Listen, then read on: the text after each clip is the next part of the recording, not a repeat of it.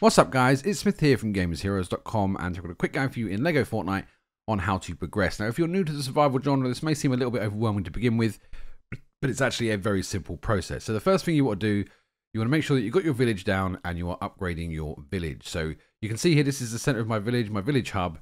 This is where you upgrade your village. So come into this screen here, if you recognize all of the ingredients and you can get all of the materials, get them all and level up your village first. Only when you get to a point where, for me, obsidian, I haven't got this one yet, I haven't got access to it yet, that's when you know your village is about up to par with where you are in terms of your exploration and your equipment.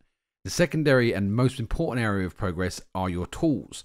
The higher tier tools, so you've got common, uncommon, rare, and there's probably more above that as far as I am right now.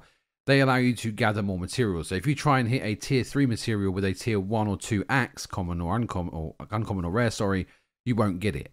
So what you need to do is progress with your tools at the same time. The tool system is a little bit weird because you need to use one tool to unlock another one. So for example, the forest axe and the pickaxe. The pickaxe requires knot root rods and bones. The forest axe requires bones and wooden rods. Now you can get the forest axe stuff just in the normal grasslands world, but you need to take the forest axe underground into a cave to get knot root. You then get the pickaxe from the knot root.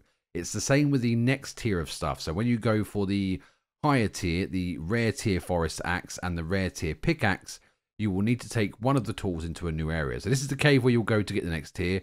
After you've got that, you've got the rare ones then, so the blue ones. So the pickaxe takes flexwood rod and sand claws, and the forest axe takes cut amber and knotwood rod. You can't get the fleetwood rod without the axe. So you will take the axe first into the next tier of area, which is the desert biome, and that's how you would unlock it. Then if you're still not able to progress, make sure you've got all of your utilities built.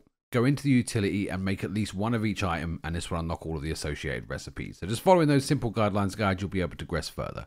So it was nice and quick, nice and easy. Get when you can get back to the game. If we helped you out today, do like and subscribe. We do appreciate it, and I'll see you in the next one. Take care now.